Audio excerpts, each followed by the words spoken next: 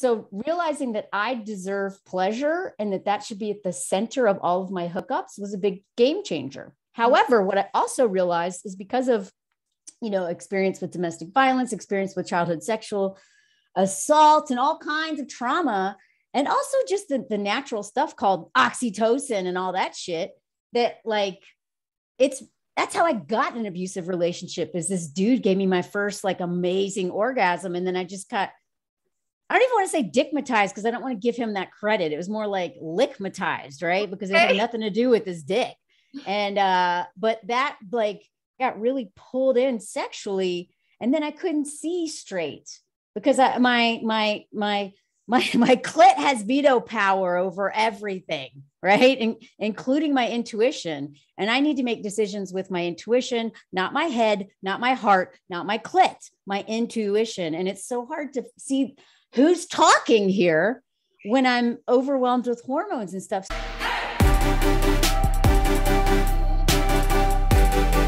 Melanie Hamlett. Hello. A woman for the women. A woman for the women. Oh, let me tell you, this conversation is a big deal to me. Oh, yeah? Because you are perfect.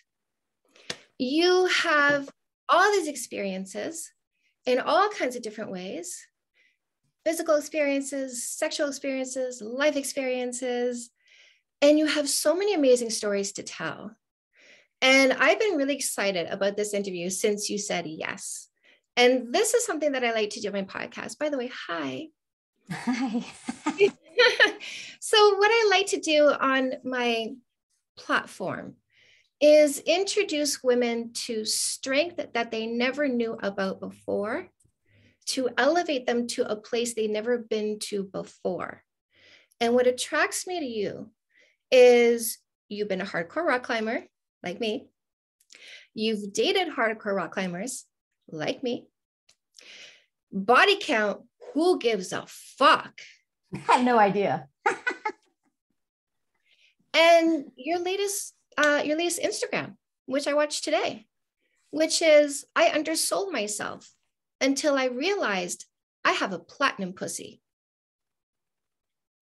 And I need to elevate who I'm going to be with. I need to make them earn me instead of me trying to earn them. Because the one who's going to try and earn you is actually the one who's going to appreciate you. Mm-hmm. So welcome, my love. I like letting people introduce themselves because I want you to tell us the things about you that you feel are important. So just so that my listeners understand, I came across you, I believe it was on TikTok, and you were talking about rock climbers. And I was like, I got to take another look at this lady. And then I got deeper into you. But I want you to tell my watchers who you are. Who is Melanie Hamlett?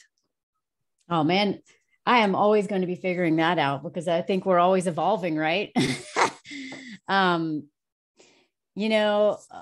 Well, I think what the coolest thing about aging is that you are not only deconstructing who you thought you were, but you're you're just becoming a new person constantly. That's the whole point. By the way, is it okay if I cuss? Because I cuss all the time. Okay. You not know me? My books are assholes. My relationship book is fix that shit. Okay. I've been talking on TikTok way too much. I'm literally incorporating the word schmegs into my daily life and I fucking hate it. Anyway. So yeah, I thought I was a tomboy. I thought I was a big, tough chick, and I am a tough chick, but now I wear pretty sweaters and like to be feminine too. It's all of the things that I always thought I was. I'm part of those things, but I'm a lot of parts and a lot of those parts are contradictory. I'm tough, but I'm soft. I'm, brave as hell. And I'm terrified all the time, I'm all of it. And that's been one of the coolest things about my journey is realizing that I don't know who I am and that who I am is always going to be evolving. So 5 years from now, I'll probably tell you something totally different. And that's all good. We're not supposed to stay the same, because the fact that I'm a wife fucking blows my mind still, because I was like, what the fuck? I don't want to be a wife, but I'm like, oh, right.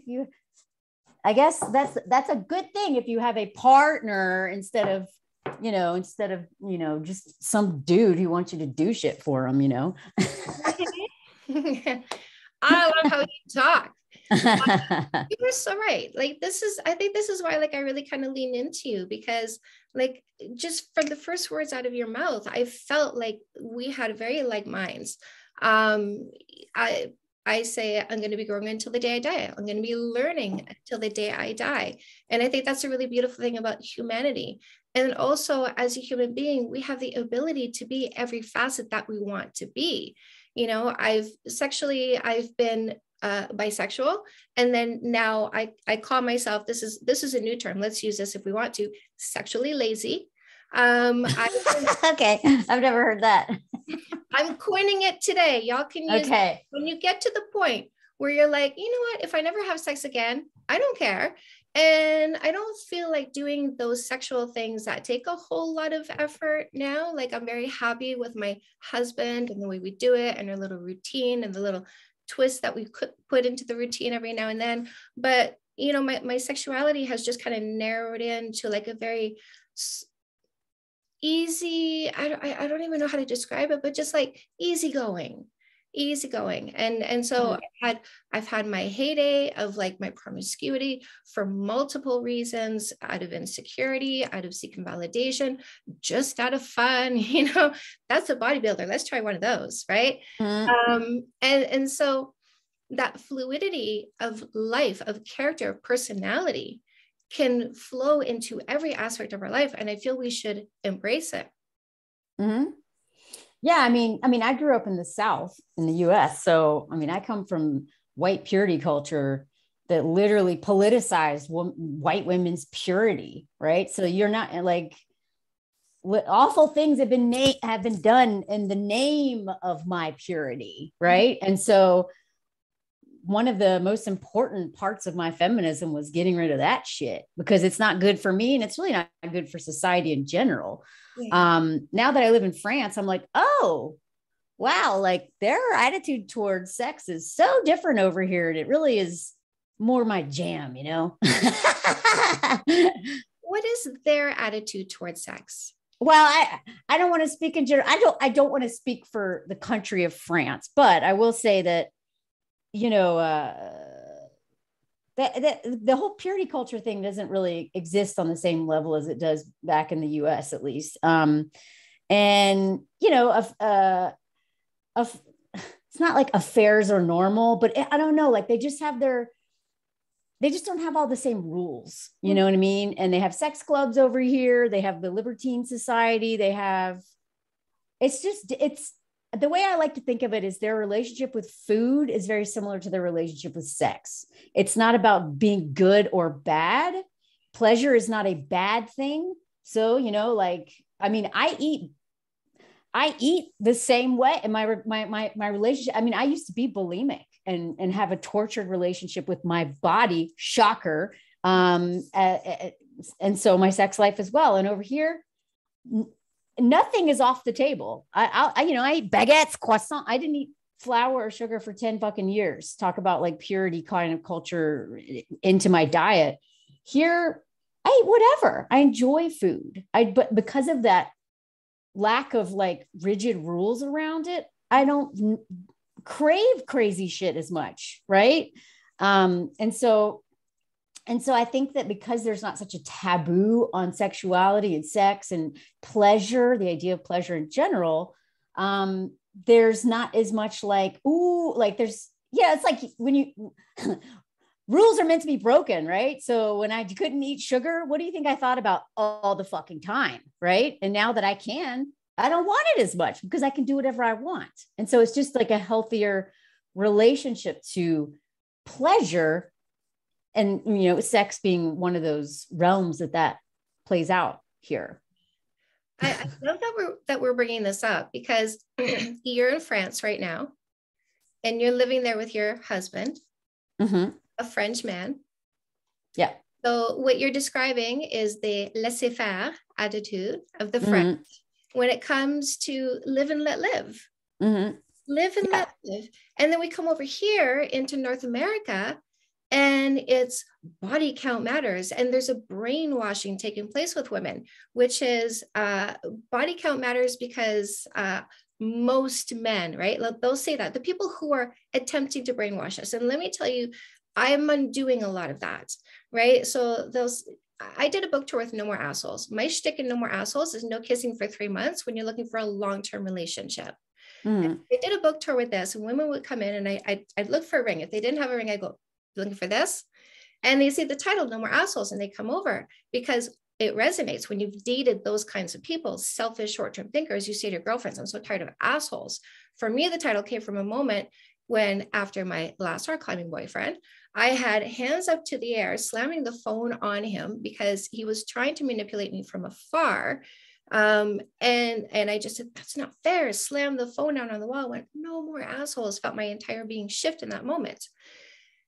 But when I show women a book like this and I say no kissing for 3 months, when I bring this up, they go, oh, nobody's going to wait 3 months for a first kiss. This is women saying this. This is women echoing the brainwashing they've received. You're not special enough. Unless you're putting your body on a platter, you're not going to deserve the opportunity for a relationship. So we have this very sort of overbearing mentality when it comes to sexuality and seeking relationships on women, that we shouldn't want to get to know what we're getting into before we get into it. We should just give in to them, give them what they want, and then see if that works out. Yeah, I mean, it usually doesn't. I mean, the thing is that I don't know how many of my videos that you've seen, but I had a somewhat similar approach, but also different. I mean, I came into my sexual power in my late 30s where I was horny as hell. And I also had a lot of sexual trauma to overcome. And I didn't want to deal with that within a relationship. It was too much. So I used Tinder, a 2-prong approach. Dudes I just took up with, that I can kind of get some sexual experience with, that's positive, where I can become more empowered to say, no, don't do that. Nope, do this, do this. I mean, I never thought I could be that confident in the bedroom because I didn't even realize that I'm the one with all the power here. I have what you want. If you want this, you better fucking do some shit. You better drive across town. I'm not driving 45 minutes to go get laid. And not only are you coming to my neighborhood, you better pleasure me first, because otherwise, what the fuck are we doing here? I'm tired of using my body as your fucking right hand, right? My vagina is not a hand. It is so realizing that I deserve pleasure and that should be at the center of all of my hookups was a big game changer. However, what I also realized is because of, experience with domestic violence, experience with childhood sexual assault and all kinds of trauma, and also just the natural stuff called oxytocin and all that shit, that that's how I got in an abusive relationship. Is this dude gave me my first amazing orgasm, and then I just got, I don't even want to say dickmatized because I don't want to give him that credit. It was more like lickmatized, right? Because it had nothing to do with his dick. And but that I got, besides groomed and all that other stuff, I got really pulled in sexually. And then I couldn't see straight because my clit has veto power over everything, right? Including my intuition. And I need to make decisions with my intuition, not my head, not my heart, not my clit, my intuition. And it's so hard to see who's talking here when I'm overwhelmed with hormones and stuff. So I, for my own protection, had to have boyfriend material dudes that I take it very slow with. I didn't have a 3 month, or but I just was nope. And I even be upfront with them right away. Hey, it's never worked out for me well when I've hooked up with someone right away. So I have to take this slow. If they liked me, they're cool with that. If they're not cool with that, fuck off, And then but in the meantime, I wanted to I was horny. I wanted to fuck. I wanted to have fun. And I had the time of my life having one night stands, but I had to set a lot of boundaries around that so that there's no way I could end up in a relationship, which is why I always hooked up with dudes passing through town or something, so that I couldn't get sucked into a relationship just because they're good in bed. because the thing is that women lose in marriage under patriarchy. Women lose in relationships under patriarchy because we're just conditioned to give, give, give. I mean, these are generalizations, but this is just this is systemic misogyny, right? And so men are going to benefit from getting into a relationship with me. So first of all, I have to know if they fucking like me. As if we know anything, a lot of men will date and marry women they don't even fucking like. They just want what she does for him, right? Yeah. So that's why, like, I knew from the first phone call that my husband was fascinated by me, not by me, my story, all of the things about me. And on a dime, if I say what do you like about me, he'll name a bunch of shit, like no hesitation, right? Instead of, you make me a better man, or, you're a great wife and a great mother, and all these things that I do for him or roles I do. He's like, God, your brain is amazing. You're the smartest woman I ever know. You're so funny. You're a tornado rainbow. Like, there's all these like fucking crazy descriptions. And I was like, oh my God, I've never felt so seen. Right. Yeah. And a lot of women that are miserable, it's because they feel invisible in their relationships because the man centers himself and we just have to fucking fit in.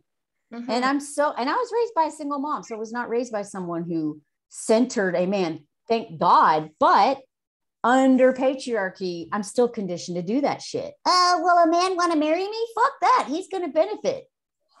I love you. I do, because like I just kept having mental orgasms as you talk, because no one's ever said that. This is the point of the no kissing for 3 months dating rule. If you can't hang around me for 3 months, why do I think you're going to stick around for 50 years and like me? Yeah, well, also, I mean, the thing is that if they're in it for the physical, you're going to age out. So they're going to fuck you over anyway. Like, and that's why, like, if it's just for your, if they're just attracted to your looks, you have the clock has already started ticking, and you've got maybe 10, 15 years tops. And then as soon as you have their kids, especially, and then they're like, then they'll just find someone new and start all over. So like, and that's exactly what my dad did. So I saw it in real time, what happens when a man gets bored or just like doesn't want to deal, and just, you know what I mean? Yeah. So, it's so funny because so many times people, when they see my stuff, if they don't know my story, they just assume I'm single because I'm so anti-marriage. And I'm like, no, I love my marriage, but the institution of marriage, it fucking sucks. And women usually don't benefit from it unless they're very picky.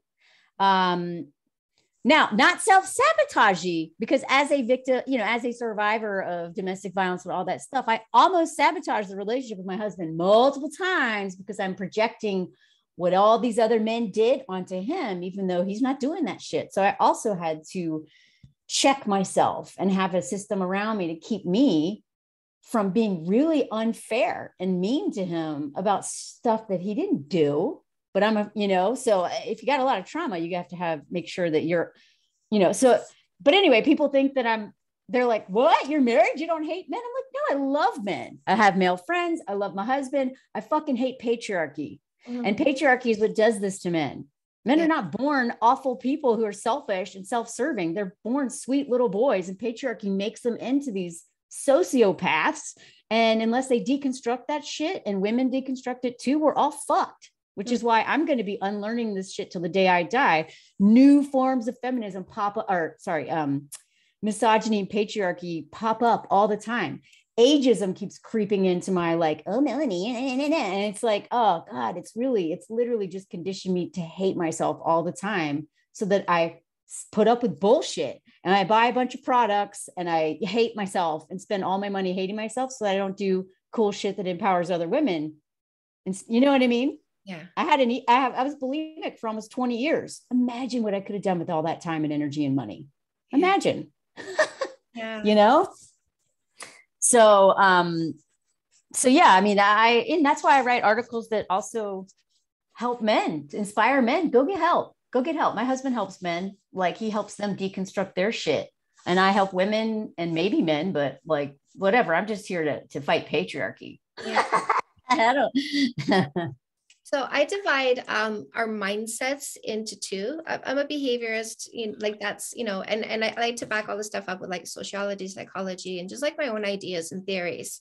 And so I divide us into two groups, selfish short-term thinkers or generous long-term thinkers. And when it comes to relationshiping and how we're going to relationship with each other and who we need to choose, when we're in a mindset where I want to look after somebody for a long time, right? Like I can't imagine you not coming into this relationship with a sense of generosity towards your partner. When you agree to commit to your husband, I would imagine if you're anything like me, you're agreeing to take care of this person, to watch them, to monitor them, to make sure they're okay, to fulfill them in the way that only you can, because you are their romantic partner, and understand them.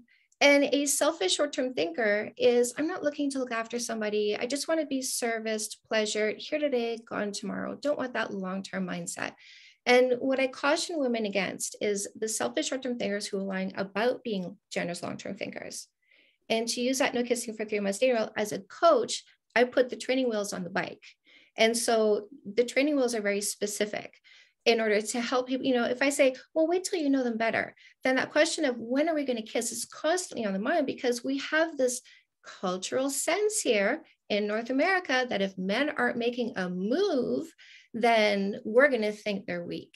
And so they've been indoctrinated to lunge at us if they sense we have a look in our eyes, because if they miss their moment, they might miss it forever. And we're just going to friend zone. There they are, turning friend into a bad word, even though it's the foundation of a healthy relationship.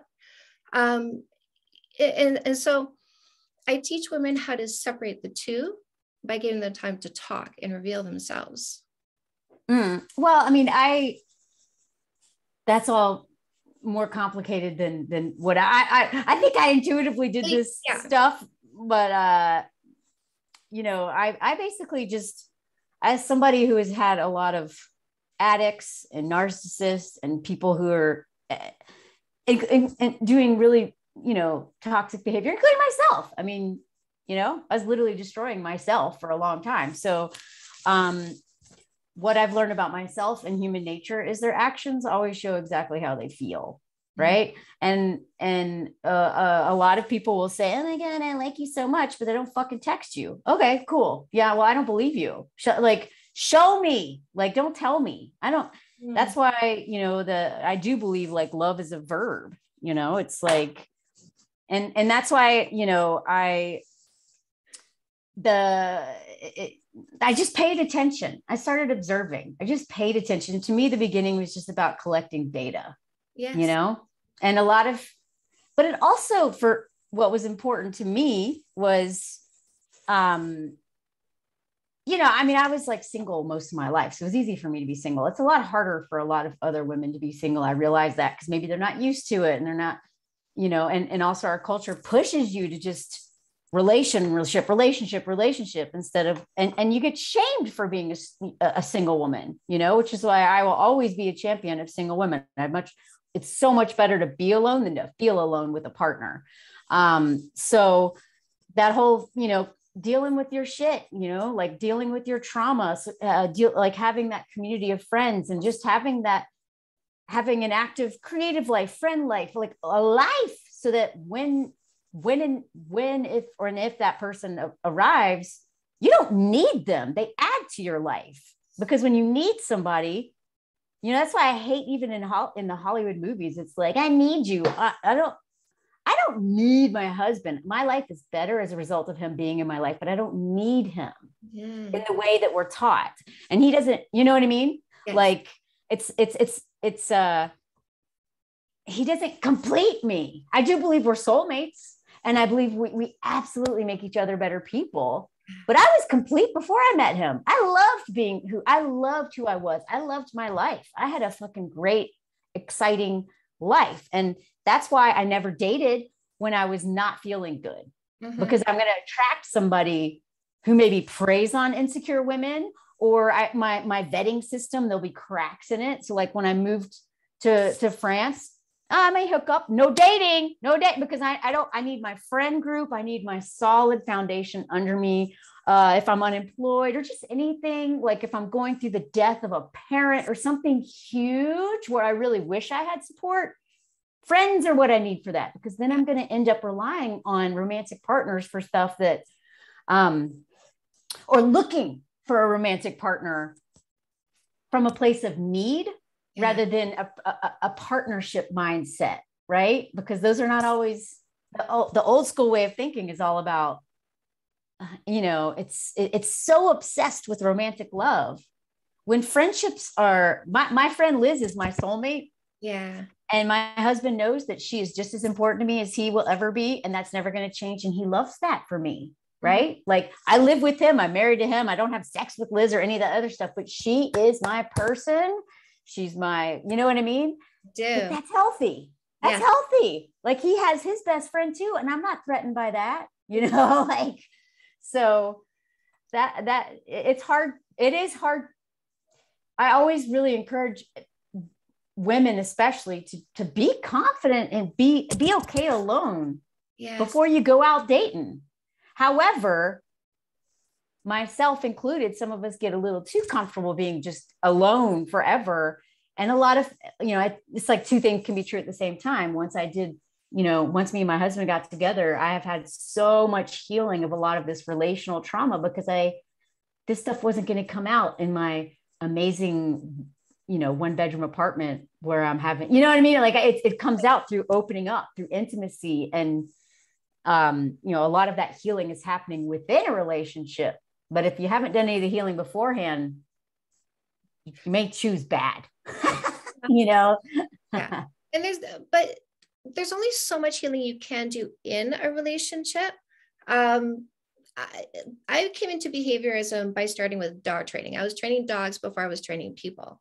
And that's hilarious. That's probably, I could see that evolution. It is a seamless transition, let me tell you. Mm-hmm. It is seamless. It was real because listen, I need to know why, right? I always need to know why. So the question at the time is, why is it when I change my behaviors, it changes the behavior of the dog beside me, right? I was in Milan. I worked with behavioral issues. And so I wanted to research that. I wanted to figure it out, this connection, like how do they think and perceive and react in the world and then to me. So I looked into their mentalities, and I saw all these similarities between how we are. So when I'm trying to train a behavior out of a dog, a reaction out of a dog, lunging at other dogs, am I going to do it when there's no other dogs around? No. I need to put myself in the situation, the dog in the situation. If I need to become less jealous and insecure in a relationship, yes, I can do a lot of work outside the relationship, meditation, rearranging my thoughts, my redirects from low self-esteem thoughts to high self-esteem thoughts. But when I enter that relationship and he's a baby daddy and she's competing with me because she doesn't want him to not want her anymore, and that insecurity comes up, this is an opportunity for me to do the deeper work because the trigger is there. So you're saying most of the healing is done within a relationship, not out. Is that what you're saying? Because I thought you were saying the opposite at the beginning. So, okay. You can do some outside, but the triggers aren't there. And so the remaining of the healing happens inside the relationship. And it's important to choose that partner that creates a greenhouse for you, a place where you can plant that seed of growth and grow it in a safe space. And then when it gets stronger, you can take that plant and put it outside in the elements. Yeah, no, I mean that before I met my husband, I would have disagreed with you. But now that I've seen, well, honestly, all of this, I'm in EMDR and IFS therapy now because ever since it was like we got married, and then within a couple months, I started writing a book about domestic violence, and then boom, all my fucking physical, like my nervous system went haywire. I've been processing trauma since basically it's like we're newlyweds. It's like, hey, happy marriage. Boom. Now you got to deal with a wife who's literally, like having panic attacks, having to wear headphones because it's like he's crinkling the baguette paper. And I'm like, because it's so loud. Like my nervous system went haywire. And that would not have happened had I not had a safe place for that to happen. And even though I was totally safe in my single bubble, when I was just taking care of Melanie, which is what I needed to do, that stuff couldn't come up until my one, I believe my self-protective mechanism was to wait until I felt safe and at peace and with a partner who could handle that. But it wouldn't have come up without him. Mm-hmm. But if I hadn't done a lot of work also before I met him, I would have chosen the same fucking guy I kept choosing again and again and again. I would have married my fucking dad. You know what I mean? Not my dad, obviously, but I was like, why do I keep dating men like my dad? Well, because I had unresolved trauma I had to deal with, right? Mm-hmm. So I think some people get too comfortable trying to do all the healing outside of a relationship. And then some people won't ever take that time to really get to know themselves and love themselves so that they don't choose men who will trigger that stuff and then aren't safe. And then they get trapped in marriages and abusive relationships and all that stuff like I did. So I think both are important. I mean, I think we're on the same page about that for sure. But before I met my husband, I was like, I don't need a man to heal, blah, blah, blah, blah, blah, you know. And I honestly, because the stakes are so high for women, I do understand women who just tapped out, who are like, I'm just going to be celibate. I respect that. I would not have missed this healing for the fucking world, but I'm also really glad that I didn't settle. Yeah. I didn't settle. I had very high standards and I was willing to wait as long as it took. And I had fun, you know, with my little hookups and my one night stand. I had fun in the meantime, but I did not fuck boyfriend material dudes for a reason, right? Because again, like there's guys that I have fun with, it's consensual, but neither of us want to date each other. It's just fun. Yeah. And then there's guys where I'm like, I mean, immediately I knew when I saw my husband, I was like, no, I have no desire to fuck him right away. I like him too much to do that, you know, because I didn't want to, I need that foundation. I needed that, especially as a survivor, I needed that foundation of trust. I needed to make sure that we're healthy communicators because I know in my experience, every time right after I slept with someone I really liked, all of this insecurity came up. It's like something happens in my body. And I knew that I wanted to be in a very trusting, I wanted to make sure we had a solid foundation before that came up because so when we did finally have sex, it was not really, I didn't feel all that insecurity stuff because I was already feeling very secure in our relationship. So, you know, and it's really funny because it's totally different here in France. People like, I learned all of this is how I approached it. I came to France and like a lot of people, it's just normal to sleep with them on the first night as a way of getting to know them. But it seems to work for a lot of people, but my husband's French and you know, when I was like, this is how I operate. I can't, sorry, that's my dog. You know, I don't hook up with guys I actually like. And he was like, yeah, no, I'm in no hurry because we both saw a future with each other. Yes. You know, there's I can get laid literally any night I want. What is the rush with a dude I actually like? That's how I broke it down. Like I have plenty of time for this and building that anticipation. It's fucking hot. It's hot as hell. You know what I mean? Is it ever? Is it ever? And like, I mean, did you feel this was a more romantic journey even? I mean, honestly, when I met him, it reminded me of exactly how I felt when I met my best friend, Liz, except he was a man and I was attracted to him. Right. I just immediately felt comfortable. I felt safe. I could tell him anything. And but I didn't trust that immediately because I need to protect myself. I need to because, you know, what I realized was that I didn't have that butterfly nervousness around him. Exactly. I just felt, and actually my friend, one of my closest friends, our second date, I had like a drum concert because I joined this drum club, a way to meet people here. and he showed up to it, and my friends, all my girlfriends were there. So he was like in the lion's den, date two. And one of my closest friends, she goes, "You have a boyfriend?" And I was like, "No, where's the second date?" She was like, No. I know you. And the way you behave in front of him is no different than the way you behave in front of us. You don't change at all. You're comfortable. You're not, because she'd seen me in front of my ex, who I was very insecure around. Even though I could act confident, she could tell I was performing. I'm making jokes, trying to make him laugh. I was always just a little bit of like on edge. I've never been on edge around Anthony. Yeah. Never. Yeah. Not since the beginning. I've never been nervous around him. And that, to me, I mean, that's what I want with a long-term partner. I don't want someone that I'm afraid to talk to. I don't want someone that I'm nervous. What they got? No. So it was just seamless. It was so easy, but I still it's like my boundaries are never with the other person. They're with myself. Yes. They're always with myself. Yes. I'm not telling you what to do. You're free to do what you want, but I'm choosing to take my time. Mm-hmm. Yeah. Because I'm the one who, I have a long history of drawing a line in the sand, and then someone just steps right over it. And then I draw another line, they step right over it. And I was like, I'm the problem because I keep drawing a line instead of walking away, you know? How long did you take from when you met your husband to the decision to commit?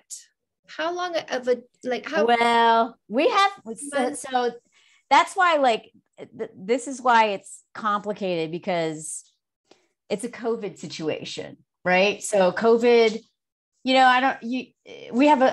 a COVID marriage. And so the time doesn't really, so we went from seeing each other, once a week, talking on the phone, nightly for even just a little bit, to being trapped in confinement in France, which, was very different than North America. We literally couldn't fucking leave our house. Yeah. We had to have a permission slip to go to the grocery store. We had to be inside for 23 hours a day, only allowed out 1 hour a day. And you could only go 1 kilometer. So I literally was in a tiny flat. I went from, and that's crazy. So the timeline, it means, we went from seeing each other once or twice a week to 23 hours a day for 3 fucking months. That's the equivalent of 5 years of dating. If you think, maybe not 5 years, but so we'd only been dating 5 or 6 months before we went into lockdown. So, and it's funny because my friends make fun of you because they know how resistant I am to commitment, because I'm so afraid I'm the committophobe here usually. I've been single my whole life. And then first person I fell in love with was at the age of 36, and he almost murdered me. So you can imagine I was a little fuck dating. I'm going to keep my heart open, but I'm also okay without it, Yeah. And my friend was like, "Yeah, Melanie, I'm not sure if you ever would have moved in with him if the police hadn't forced you to, because I probably would have been so scared of making that leap. But when push came to shove and I had to make a decision, it was my idea. I was like, hey, we should probably figure this out, because the police are going to lock us in. Should we confine together or separate?" And he was like, "Well, together, right?" And I was like, "Yeah, that's totally what I was hoping you'd say that." Yeah. And so I actually ended up and I'm the one who brought up marriage, which is hilarious because I've never wanted to get married. But again, COVID and being an immigrant have a lot into this. You have to make decisions a lot faster than normal people. If the borders are all closed, if someone gets sick in my family on a tourist visa, first of all, he could never come back with me. What if a lot of my friends got trapped in the US, separated from their partners for 2 years, And so the whole COVID thing, a lot of people got divorced during COVID, but a lot of people got married because of COVID, because they were forced into the most high stakes situation ever. And so they kind of got to see their true colors way faster than you would if we'd taken it really slow. So what happened with us it's not really comparable, honestly. Yeah, basically he's even the decision to kind of commit to just exclusivity. that came from me only because he didn't want to scare me off. Like, I mean, basically he went to Paris for one weekend and I got it in my head because I went on Tinder and I saw that it updated he was in Paris. And I was like, my first thought was, oh, he's probably showing his best friend my profile because that's who he's visiting, his friend. And then I was like, no, I bet he's fucking a bunch of girls. And so I made 4 dates with 4 different dudes to just fuck a bunch of dudes, because if he's going to fuck people, I'm going to fuck. And that's my PTSD brain. Right. That's my nervous system being like, that's my traumatized Melanie who's afraid of ever getting hurt again. So I'm going to fuck you over first so you don't fuck me over, kind of thing. Yeah. But because I had my system in place of friends who hold me accountable and told them what they were like, that's not what's happening, Melanie. That's not him. That's not him. If you go and screw someone out of fear and he's not doing anything, you're going to hate yourself. And I was like, yeah, that's true. So I didn't do it. I held myself in check. I didn't, text him like needing validation. I just let him enjoy his weekend. And then when he came back, he was like, oh, my friend thinks you're beautiful. And I was like, you don't have photos of me? He goes, yeah, I showed his your profile on Tinder. And I was like, oh, I know. I was like, you want to hear a funny story? And I told him that story. Yeah. Now, most women would never tell a man how fucking insane they are, but I felt safe with them. And I was like, you want to hear what I did? This is what I almost did. And he was like, damn, you are really self-aware. Bravo. Bravo for figuring that out, for holding yourself accountable, and also for not sending a bunch of crazy texts to me because of jealousy, because I've dated really jealous girls in the past, and it would have been a big red flag because, I wasn't doing anything wrong and I kept in touch with you, but I would have been a little scared by that. And I was like, yeah, that's what I didn't want. I didn't want to project all of my trauma and my insecurities and fears onto you unfairly because you weren't doing anything wrong, Yeah. And so that conversation, I was like, he was so impressed by how much inner work I'd done and how much restraint I used to not accuse him and blame him for something he wasn't even doing.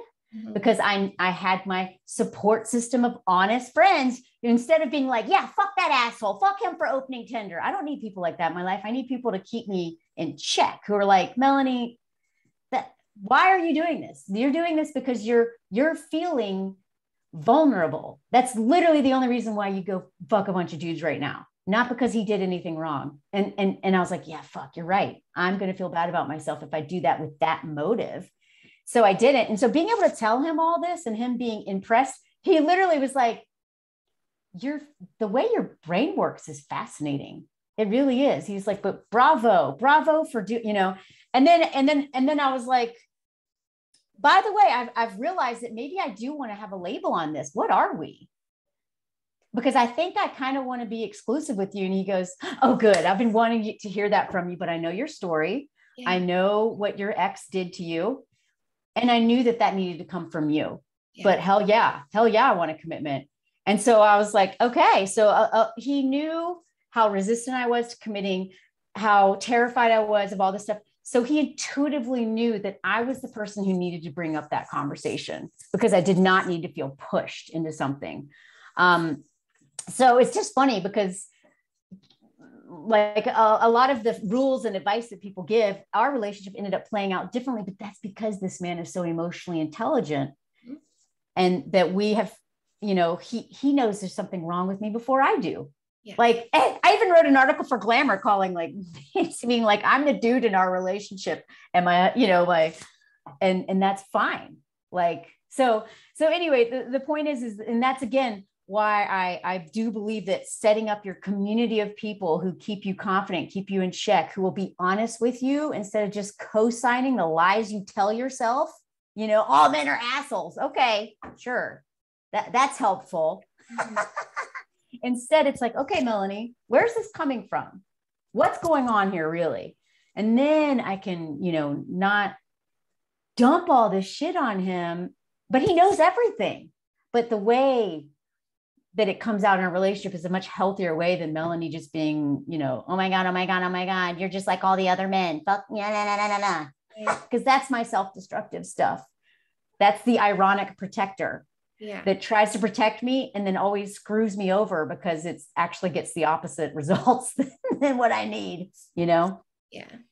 Sorry, I'm going on and on and on, but I'm not sure you're the dude in this relationship just because you were the one to speak what it is that you wanted from him. I teach people this all the time. Be upfront. Tell them what it is that you want. I want a relationship. I'm done my playtime. I'm ready for this now. And this is what I want to do with that long-term partner. I want to have kids. I want to get married. I want to buy a house. These are my goals. These are my plans. What about you? Yeah, no, I mean, I'm just saying, dude, that sounds very gendered language. I don't like it because I'm also, like I mean, I'm a mess. I'm like, there's always trash in my pockets. There's all these things that he actually loves about me. He calls me Tornado Rainbow, Nice. because I'm like, yeah, like, oh, you leave, you're a fucking mess, but I love it because you're a beautiful mess that leaves color all around you. I'm like, God, I've never felt so seen in my life. So we are interesting to intelligent men. Intelligent men know that in order to keep us, we need to fall head over heels for them.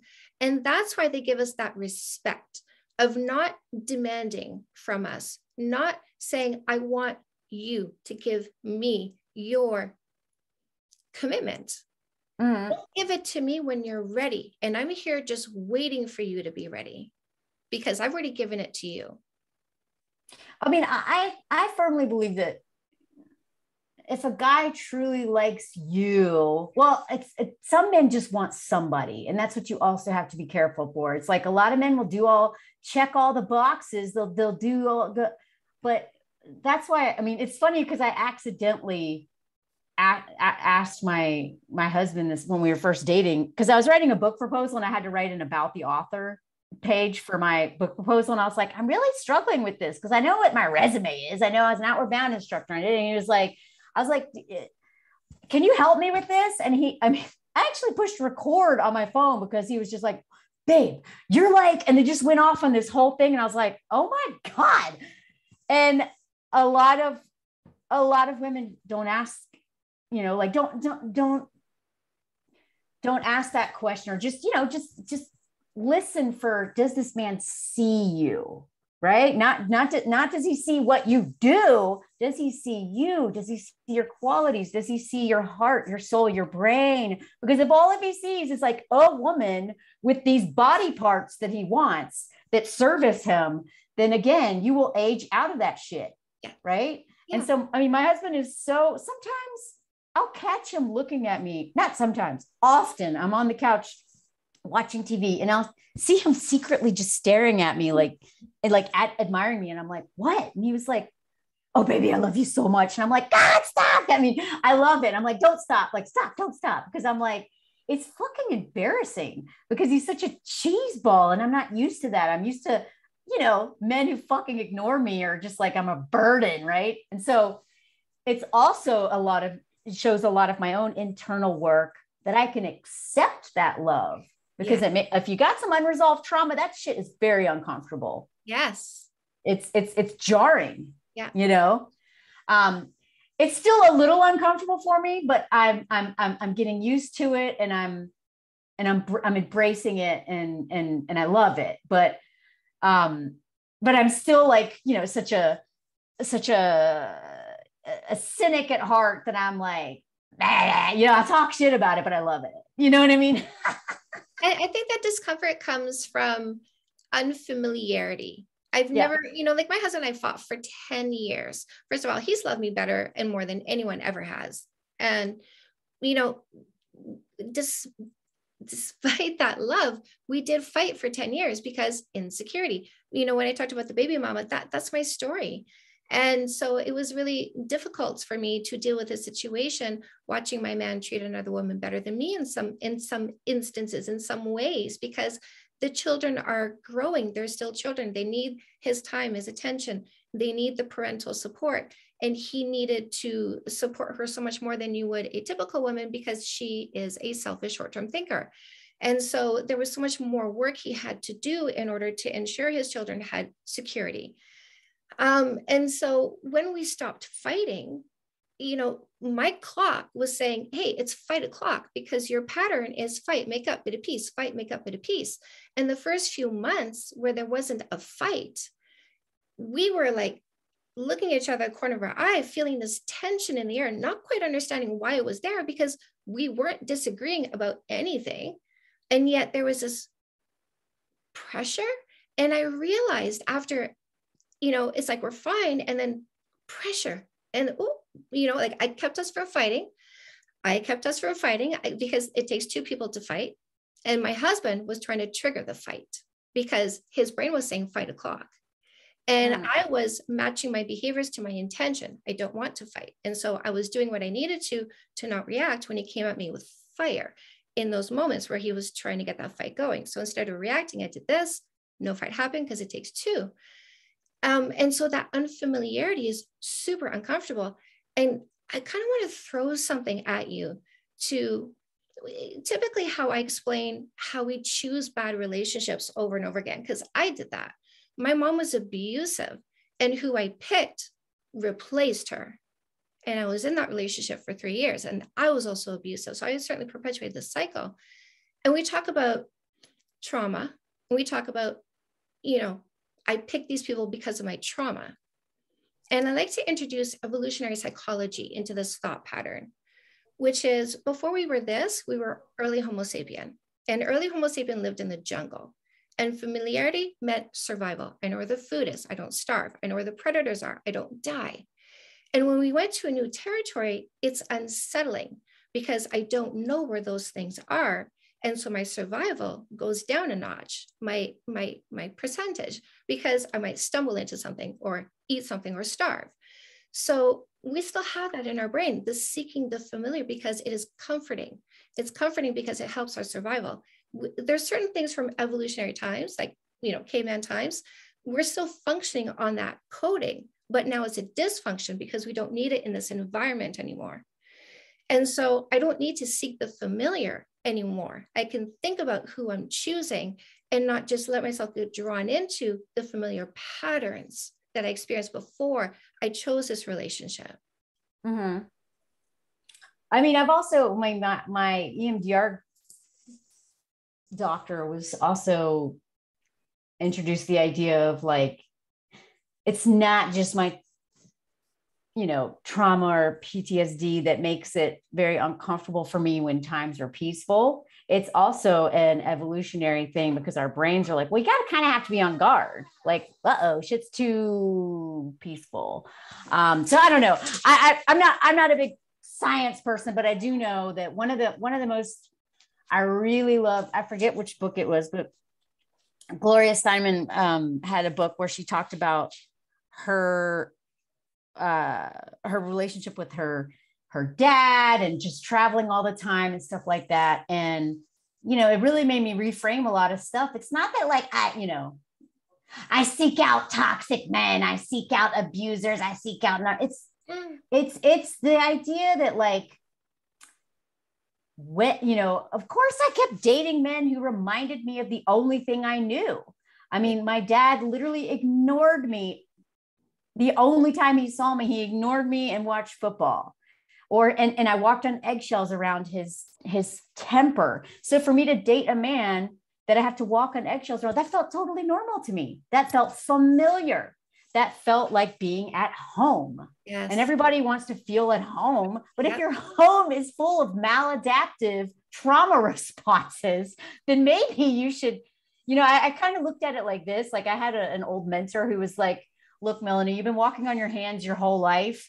And like, you're pretty good at it and it's worked, but it's really not good for the long run. So now you're learning to walk on your feet, but you're kind of like Ariel. You're like, and it doesn't feel right. But like, that doesn't mean it's not right. So for a while, I had to seek out things that were uncomfortable to me, which was being loved, dating, and also because I grew up in a family system where I had to be on guard all the time. I'm used to there being an inherent threat and this drama. Mm-hmm. So peaceful times are uncomfortable for me. That's when I start thinking, okay, like that's the most dangerous time in a cycle of violence is when things are peaceful because it's coming. You just don't know when. So you have to be more vigilant.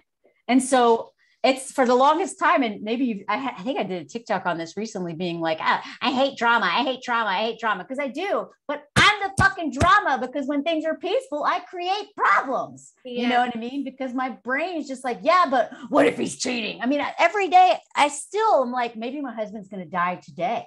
You know, like I can't not worry about some shit going wrong because my life is really good now. Yeah. Whereas before I had actual real problems happening. And now that my life is really fucking good, it's so uncomfortable, you know? One last question. Yeah. One last question. You've rock climbed, right? Mm-hmm. You outdoor rock climbing. What grade were you climbing at? What was your best? Is it the same in Canada as the US? Because it's totally different over here in Europe. So yeah, that's right. You guys do have a different system. So yeah, 5'10", 5'12", 5'13". Yeah, okay, the 5'10". Yeah. You know, it's funny because it depends. If it was trad climbing, I could follow. I mean, I could lead 5'10" something trad. Just so people know, trad is traditional. Yeah. Sorry. Nothing bolted into the rock for you to hook a carabiner in and then attach a rope. You have to haul up all these little gadgets and pieces that are going to fit into crevasses and cracks. And they're heavy as shit too. Well, it's heavy as shit because it's all metal. It's all metal. And you have to like be so certain that if you take a whipper off of this, which is a big swinging fall, it's going to hold and not zipper line off.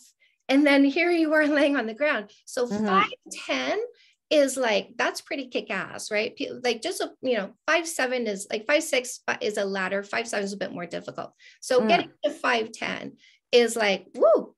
And especially so that's scary stuff sometimes, right, Melanie? Yeah. So if you take that fear, which I mean, I'm afraid of heights. So that for me is one of the biggest fears, is taking a fall on a climb. And let's just say that's your biggest fear, or I don't know, what would be the biggest thing that scared you? Like you're sitting there going, I'm shitting my pants right now. What would be, just really short, what was a situation where that happened? When I was climbing? Or in life, was it climbing your scariest moments, or like not scariest moments with people, but like, I could kill myself right now? Oh man, I've had so many, I don't even know where to start. Because I was also a raft guide.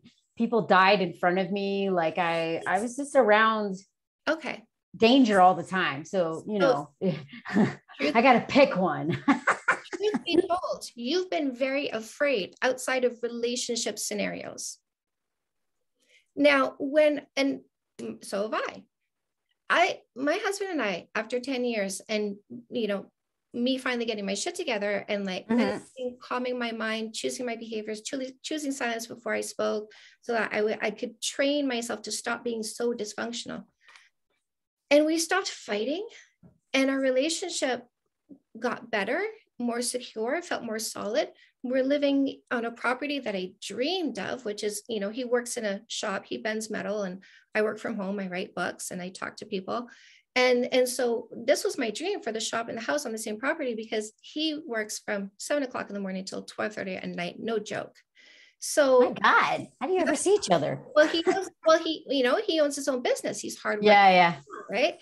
And I wanted the house and the shop on the same property just to facilitate kind of like being connected and looking after him. And here we are, right? It all fell into place. I got the man. Our relationship is getting more solid because we stopped fighting. I see that we can really make this work. We're on my dream property. I have it all. I have it all. And I remember laying in bed at night with fear going through me like a freight train, because now that I had it all, I could lose it all. Yeah. Oh yeah. Did you experience that? Fuck yeah. No, right after we got married, I never say I have it all, because I've always want more. Maybe that's a little capitalist in me, but which I'm trying to unlearn. But after like every night after we got married in the beginning, I was like crying, and he was like, "What's wrong?" And I'm like, because I didn't really think out the whole marriage thing before we got married, because that's kind of how I am. I'm like, oh, I'm going to move to France. Boom, I moved to France. Then I get to France and I'm like, oh shit, this is hard. I stuck through it. I loved it. But like, yeah, every adventure I've ever done, I know it's going to be hard, but I don't really like, I just focus on getting there, and then I just throw myself in the pool. And that's what I did with marriage. I knew it was the right decision to make, but I didn't really realize what I had gotten myself into until I was like, oh fuck, like we lived together. Like I never really lived with anyone. I was like, oh my God. And it's the best risk I've ever taken. Yes. But other than moving to France, I loved actually all of my risks I've ever taken, I'm very proud of, but I cried every night. And I was like, I was like, oh shit, this is why I never got in relationships, because the longer we but the more entwined our lives are, the more we rely on it, we support each other. The longer you go, the more you have to lose. Mm-hmm. And I was like, oh my God, what if you die? Like, I'm so used to being a single woman who takes care of herself, right? I got married at the age of 42. And I'd only had really a couple boyfriends, very short term. The first one almost murdering me. And so I was like, you know what? I don't need it. I'm fine. I can take care of myself. So now I'm like, oh shit, that's right. Like now I have at some point you're going to die, maybe a week from now, maybe after me, who knows? But like, it's going to fucking hurt, And like, it's that thing of, yeah, absolutely. Literally right after we got married, I was like, oh my God, this is going to hurt so bad if something happens to you. Oh, that's right. That's the risk you take with love, which I hadn't, and it's like a lot of things we understand in theory, it's like like the other day, I sorry to keep bringing up TikTok, but I really figure out a lot of stuff just talking on TikTok. And the other day I realized one of the things, I didn't realize how dangerous men were. In theory, I did, but until I was literally pinned down by a man, terrified for my life, afraid he was going to murder me, I didn't fully understand how dangerous they are. Yeah. Right. Because then I was like, oh, this is like a real fear, because I'm a tough woman. I could take on. No, I can't. They're fucking strong. They are strong, and he could snap me in half. And I've never felt that vulnerable. So in a happier example of that, like, holy shit, this is real. It was like, oh, I love you so much. Oh, fuck. Like, this is going to hurt if you die of, like we know what it is in theory, but it's a whole nother, oh my God, when you actually are like, oh, fuck. Like I'm an experiential learner. That's literally why, I did all the jobs I did. I don't understand things until I experience them, which drives my parents crazy, because like, could you just please learn anything the easy way? No, I have to have a lot of pain. And then I'm like, okay.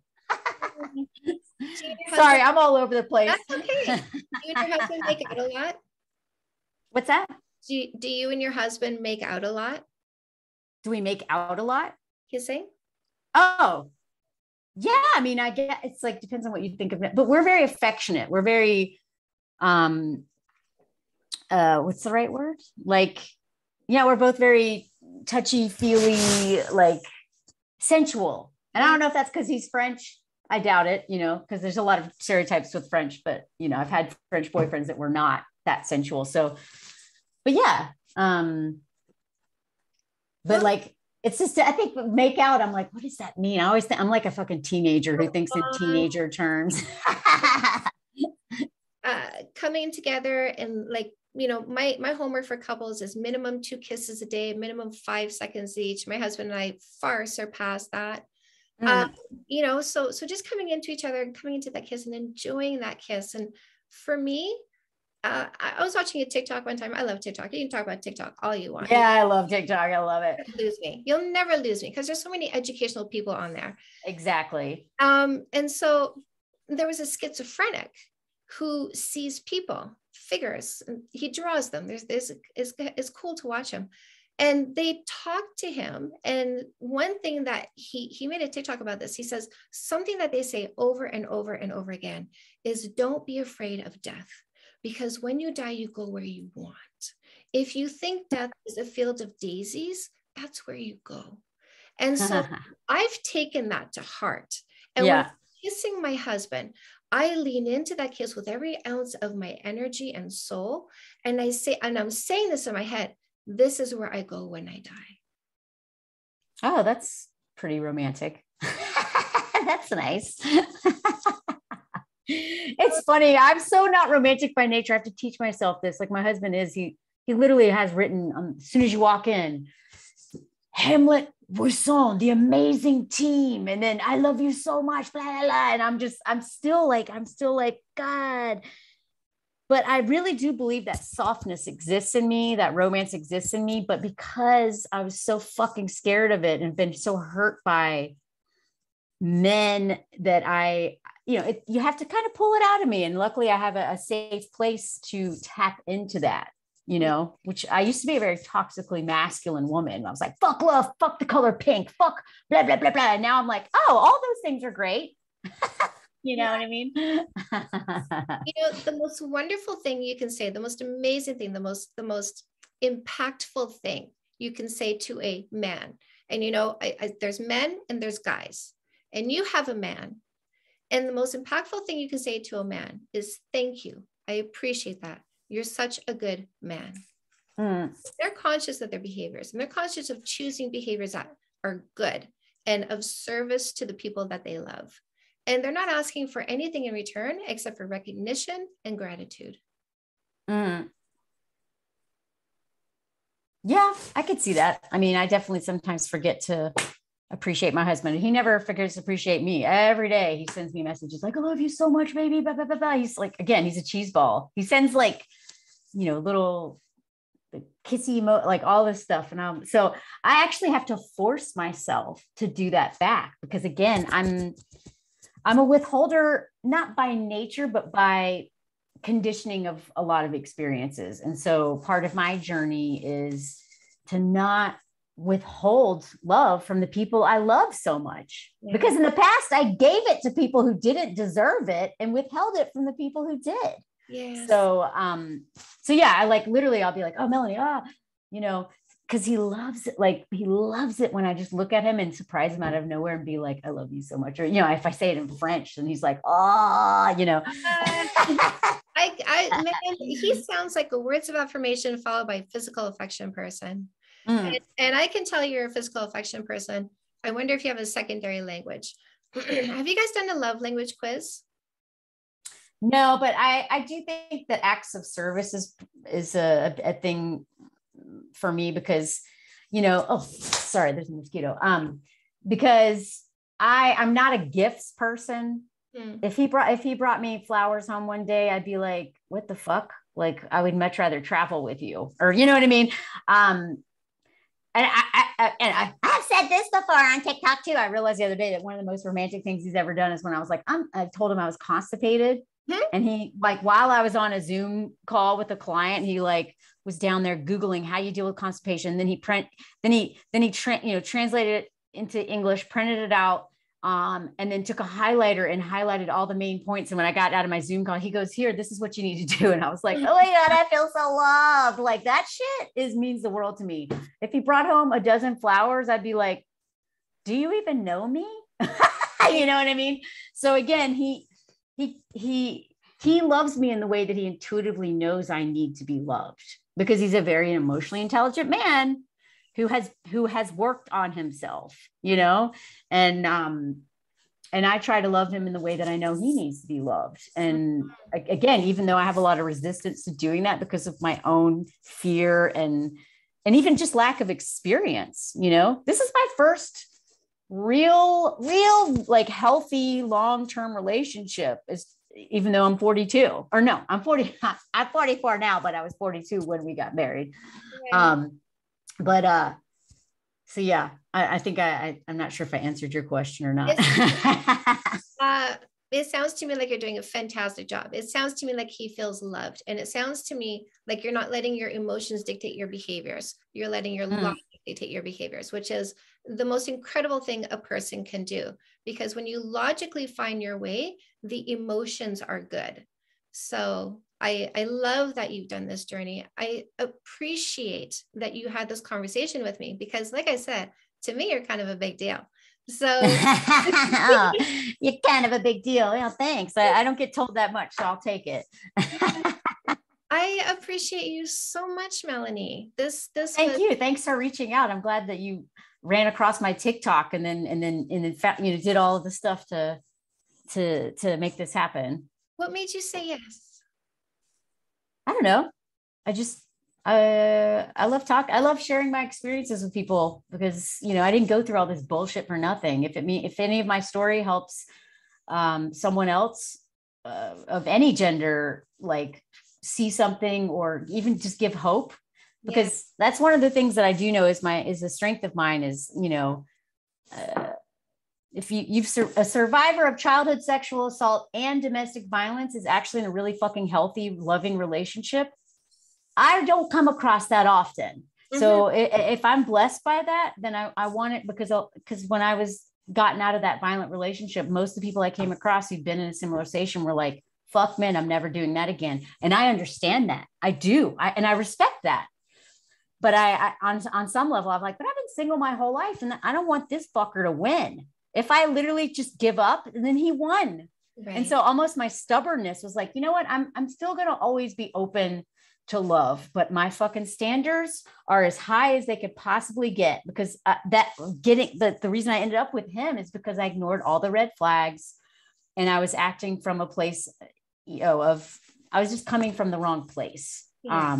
I was also, we groomed and manipulated all kinds of stuff, but if someone else would have walked away after those couple warning signs. And I was like, oh, well, whatever, fuck it. What's the worst that can happen? Well, right. I'll tell you what, you can almost get driven off a cliff. That's what. So anyway, yeah, I said yes, because if any opportunity to share my story and give some hope or whatever, like my husband calls me a disco ball. He's like, you're like shine rainbows. He loves the whole rainbow thing. He's like, you shine light and rainbows everywhere, but you also help people see themselves because of your storytelling and because of this skill that you have of just helping people take from your stories whatever they need. So if someone took something from this today that's good, yay, my job's done, If not, then I hope I at least made you laugh, I honestly think this conversation has been a diamond because we hit on so many different facets that women can take from whoever's listening and use what you said to increase their confidence in themselves, to increase their hope in what's available to them, to let them understand the journey, right? Because it is a journey. And I gotta say, like, I don't think people who are single should call themselves a dating coach, because a dating coach does two parts: help you find the right partner and stay in that relationship. Otherwise, it's a repeat client. So that's a pickup artist, right? If you do this, that's a pickup artist. But you've done the journey, you understand the nuances. And we've seen that in this conversation. And I appreciate you so much for being so open and so honest and so transparent about yourself and not giving a fuck about what I think. Yeah. Well, that's taken a lot of work on myself too, because it's hard to tell your most vulnerable, it's hard to be a writer and an artist. Cause I'm sure, I get trolled by lots of men, especially who are like, I hope you die. And I'm like, okay, well, you clearly need to work on some shit, but I'm fine. It takes thick skin to not let people's opinions of you mold you, but we're all still human. So we do care a little bit. Yes. Or I'd be a sociopath. Yeah. For sure. Insecurity is in our coding for a reason. For a reason. It helps us understand where we fit. Because I don't want to be president. I don't want to be premier. I don't want to be up there. I want to be right here at this level. Melanie, if I can ever be of service to you, please let me know. Okay. Yeah. Thank you. Thanks for having me. And let me know when this comes out, and I'll, share it with my people, whoever follows me on whatever, I put this on YouTube with video and on my podcast. Okay. Video. Oh no, people will see. I'm like, yeah, no, it's okay. Listen, I went curly hair, don't care today for you. Okay. Yeah. Cool. Yeah. I'm glad I don't have any stains on my shirt because I do. My husband's like, your shirt's on outside inside out. This is my thrift store find. Okay. Well, it's nice to meet you face to face or, video to video. Yeah. Thank you, Melanie. I appreciate you. Yes. Thank you. I appreciate you. Thanks for your time. If people want to find you, do you want people to come find you? Of course. Yeah. I mean, TikTok is my favorite platform. So that's what I have like, I don't know, a decent following there. I like Instagram, but TikTok it's just my jam. That's where I get to like talk and do, whatever. Instagram, TikTok, Twitter, also my website. I've got like over 60 articles that I've written for all, the major publications and stuff. I'm also a writing coach. If anybody wants to tell their story, just get in touch with me through my website. If anybody wants that. So is it melaniehamlett.com? Yeah. Perfect. I will. And if you just Google Melanie Hamlett, it'll come up. It's, so along with a lot of articles. I don't know if you know that I was like in the tabloids for being a cougar. Not in the tabloids, but like if you look at the one of the pinned videos in my TikTok, it's about being slut shamed all over the British media as being a cougar. It's a great story, but yeah, it's like, you know what? Meet my husband. I guess I'm always a cougar because he's 5 years younger than me. Just go to show body count doesn't matter. It doesn't interfere with our ability to have an amazing relationship. Yep. Yeah. My husband is very proud of all of my stories, including all of my crazy sex stories, because he knows that's a part of who I am that helped shape me. So again, he doesn't give a fuck about body count. None at all. Live your life. Have fun. Men don't. Selfish short-term thinkers, insecure, controlling, absolutely will ask. Men never. Melanie, I could fucking talk to you all day. I know. I should probably go because it's like dinner time here in France. So by an hour, I'm usually peacing out, and yet we keep having things to talk about. We should be friends. So anytime, if I can be of service to you, I owe you. So if I can ever be of service to you, please let me know. It would be absolutely my pleasure. Okay. Yeah. Well, thank you so much. And yeah, thanks for giving me a place to talk about my stories. So thank you, Melanie. Okay. Have an amazing Bonne nuit. Bonne nuit. Bye. Okay, bye.